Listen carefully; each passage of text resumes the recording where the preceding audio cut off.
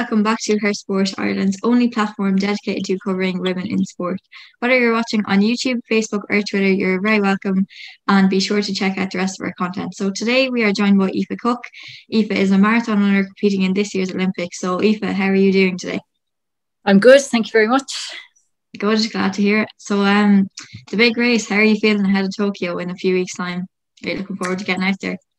I am looking forward to it now. So I've come over here. I'm in Utah at the moment doing some altitude training and training in the warmer weather. So I'll be here up until I go over to Japan the end of July. So a lot of organising being done now at the moment, but it's all really exciting. Yeah, definitely. So you're training in Utah. What is that kind of involved? Is it a long day with training and getting used to the weather? I usually get up early, so I've done my first run this morning at 7, and then I just kind of rest for a few hours. I'm still doing a bit of work online here while I'm over here as well, and then I'll usually do a second run in the afternoon. So it's kind of two runs a day, with a long run at the weekend. So it's fairly busy. Fairly busy, yeah, but you're well able for it, I'm sure. So to bring things back to the start then, kind of how did you first get into running? What kind of started your interest? So I started when I was 11, so I was quite young. I suppose like the first what kind of got me interested in the first place was my aunt. Her name was Mary Sweeney. She was a great runner back in her day as well.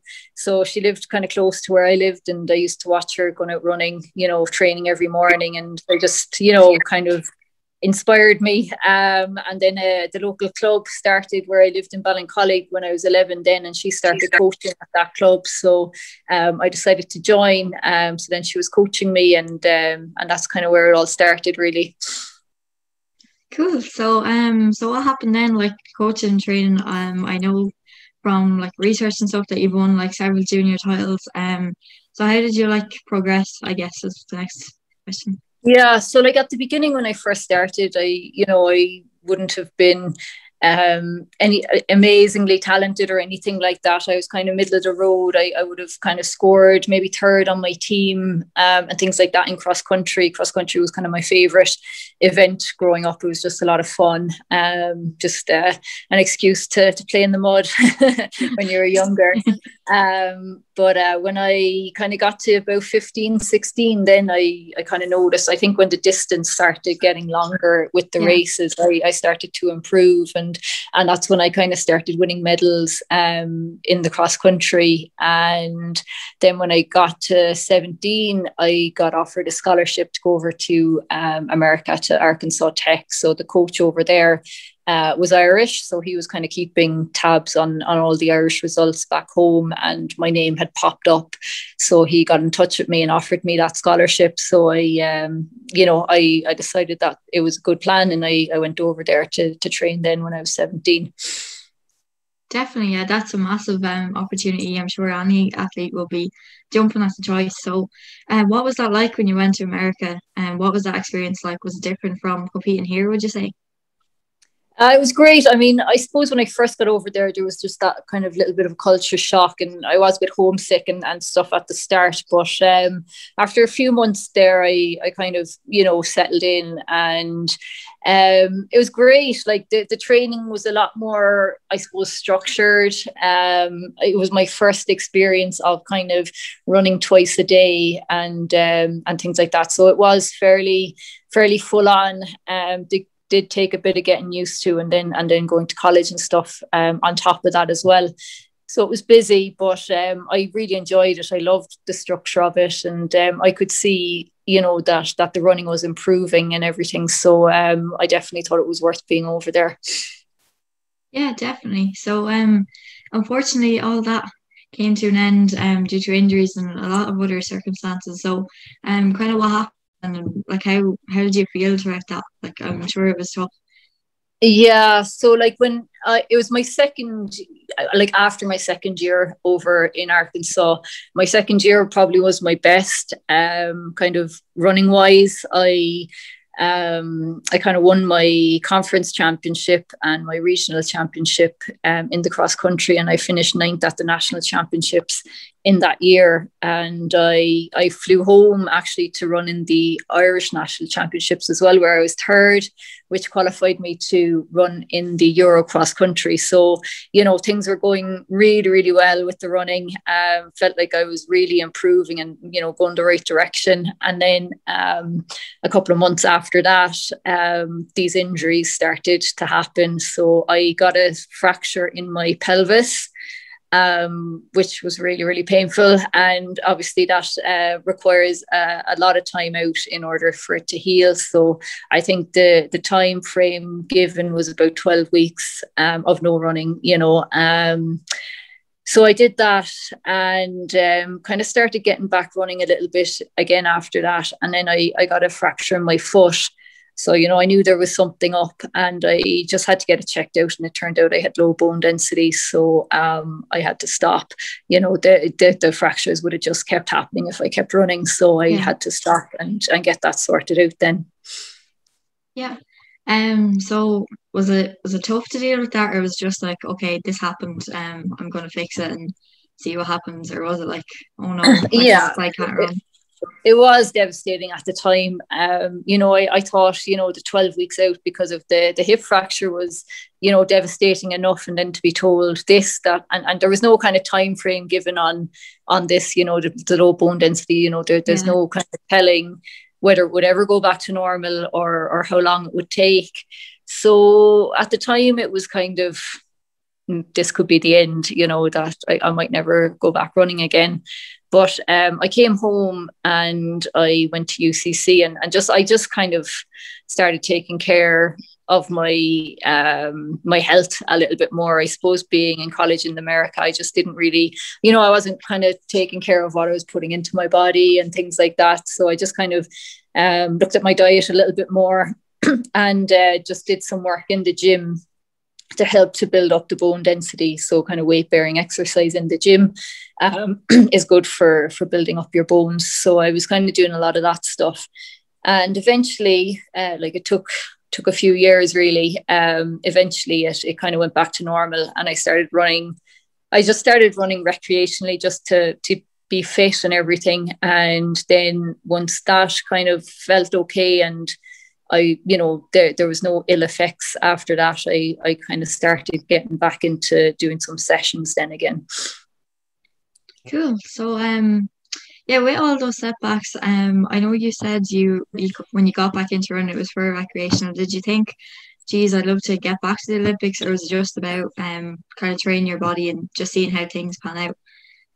Yeah, I wasn't thinking about the Olympics, definitely not at the time. You know, at the time I was kind of, you know, I suppose I was 26, 27. And in my head, I was kind of like, I've had like a few years out now, you know, I'll never get to that point, you know, again. So it wasn't on my mind at the time. I did kind of think, you know, kind of running races locally and I wanted to do well at those and just kind of improve on my own personal times is what I was doing at the time. And eventually, you know, those times improved to a point where I kind of did start thinking then, like, you know, if I really do focus and train properly, that, you know, I could do something meaningful. Yeah. So luckily for you, that something meaningful came back in April when you qualified for the Olympics. So what was that like to qualify? I'd say it was like just a feeling like nothing else. Yeah, absolutely. Yeah, it was unbelievable. You know, I felt like it was kind of a long time coming just because of, you know, COVID and everything and all the setbacks over the previous year. Because initially I had planned to do a race in the April of 2020 in Vienna to try and qualify for the Olympics. And obviously all those races were cancelled and then the Olympics itself was postponed. So it was a long year, you know, of kind of uncertainty, you know, of what races will actually happen or will any races actually happen. So kind of all through the summer and all through the autumn of last year was just kind of a lot of uncertainty. But I trained away through it. And then this race kind of cropped up I kind of came across it in about October last year. And I just said, look, I'm going to enter this. I'm not going to get it into my head that it's not going to go ahead. I'm just going to assume it is. And I trained, like that, and thankfully it did go ahead. So it was amazing. Just a brilliant experience to have done it then. So what was the support like when you won, and say your phone was probably blowing up with messages? Yeah, oh god, yeah. Like so it was an unusual marathon, obviously, to what we would be used to, because there was no spectators allowed, and it was on a lapped course in a sort of country road, so it was different to your big city marathons. But it was still, I was in with the group, and there was a commentator on the course, so he was cheering every lap, and it did help. But yeah, afterwards then I went back to my car, and my phone was in the car, and it was just like so many messages, so many voicemails. I was just like, oh God, I'll never get through all of these. But it was amazing. Yeah, that is amazing. Just support, especially back home, is something else. Like, and yeah. So the next thing is, so you're a personal trainer, as well as that. That's correct, isn't it? Yeah, that's right. Yeah. So you know a lot about the body and like how to fuel your body and overcome your setbacks. So does that like help with your own training? Like, do you kind of work on yourself? If that makes any sense. I do, yeah. So like I would do my own kind of strength and conditioning stuff as well, kind of once a week, and I do Pilates as well. So I'd kind of do a bit of that, just kind of for mobility and flexibility, and just to kind of keep injuries away. So I feel it complements the running quite a lot, just because I kind of know what to do to if there's any niggles or anything like that, I kind of know what to do to get on top of it right away, really. Yeah. That's actually really interesting that like you know how to do that, because I'm sure like there might be some people starting off and running, they're not really sure how to do or how to mind your body, and I'm sure long distance can be tough as well when you're training over time. Yeah, it's tough on the body, all right. Yeah. So what is the next thing? So who would you say you have any role models in sports? I know you mentioned your aunt, but anyone that you look up to now, or maybe even yourself? Yeah, so like my aunt would definitely have been a huge inspiration growing up, and obviously the one Sonia O'Sullivan runners would have looked up to growing up. Yeah, so like more kind of recently, I suppose I would look at so like a couple of athletes that are active at the moment. I suppose Sarah Hall over in the States, she's phenomenal. She's done a 2:20 marathon there last year, and she's 38, so it just kind of shows that you can keep improving well into your late 30s. So for me, being 34 now, that's a real source of inspiration to see that there is still quite a bit of time left in me if I want it. Well, you only look as young as you feel and all that, so yeah. So yeah, just kind of the last part then, if there's anyone out there looking for advice, maybe they want to get into running or even take their running to the next step and do some competitions, what advice would you have for them? Like, I think enjoy it, first of all. There's no point kind of putting too much, pressure or stress on yourself. Obviously, you want to do well, so you want to train hard and everything like that, but you want to enjoy it. You want to enjoy the process, I think, because, I suppose the wins and the glory, they only happen every once in a while. So if you're kind of just focusing on that, it might never happen. But if you enjoy the process, then you'll enjoy it and you'll get to where you want to go. Yeah, wise words to finish off on. So last question, how do you think you're going to do in the Olympics, and what are your goals going into it? So, like, for me, this Olympics, like, it's the first time I'm running internationally in a very long time, since I ran the Euros back when I was 18. It's my first time running internationally. So I really want to just get the experience. I want to do like as well as I possibly can, which is why I'm over here training, at altitude and everything. So I would love to improve on my time. I'd love to improve on the time I did in Cheshire.